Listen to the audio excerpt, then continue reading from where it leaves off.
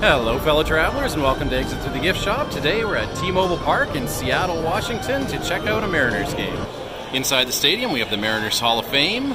Currently looking at the Ken Griffey Jr. wall. This is an actual locker stall from when Ken Griffey Jr. played at the Kingdome. We have some Ken Griffey jerseys, signed bat, shoes, and Wheaties. And a display teaching about the baseball itself. Here's the insides of a baseball.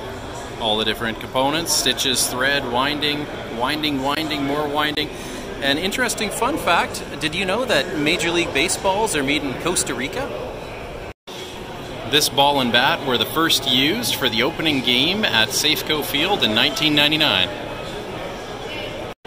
And here's the baseball and bat, the Louisville Slugger, that were used at the opening game in the Kingdome, 1977.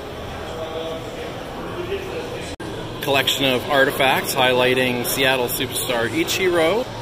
Here are the cleats and the official lineup card from ICHIRO's record-setting game, which included hits 257, 258, breaking a record which had been held for over 80 years. And a collection of ICHIRO bobbleheads.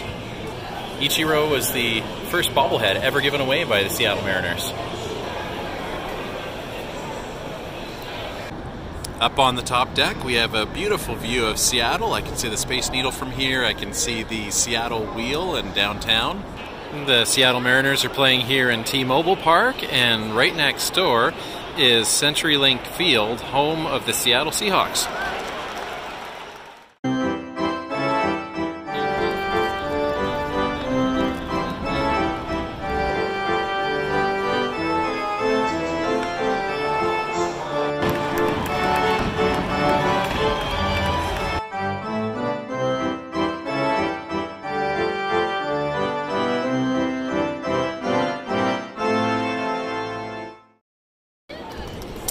It's time to try some of Seattle's world-famous garlic fries. Alright, it's the top of the ninth with the Mariners leading the Royals 8-2. Looks like they're going to be able to wrap this one up. The T-Mobile Stadium is a great place to visit. Lots of variety in food and drink, and great views from no matter where you're sitting.